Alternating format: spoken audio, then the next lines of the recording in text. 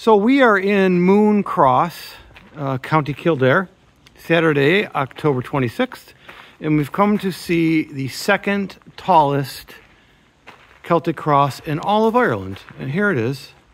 It's beautiful.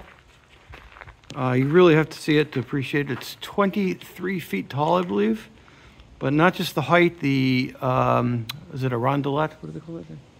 Anyways, the cross part is intact, and that's uncommon because they deteriorate quite a bit. And this thing has got, we read the things over here. It's the 12 apostles, crucifixion scene.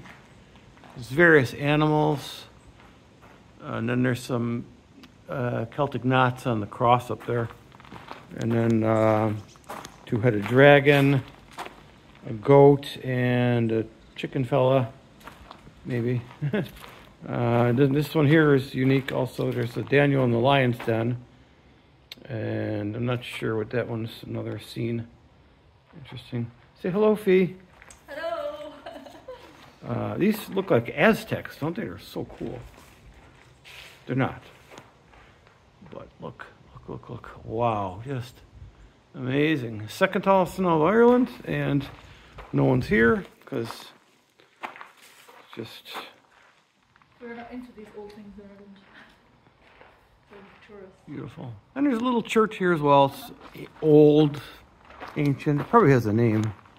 It's all other crosses in the region. I have to read that, but anyways. It's lovely. The OPW folks do a great job. All the just I know you can't read this in the video, but they do descriptions of everything.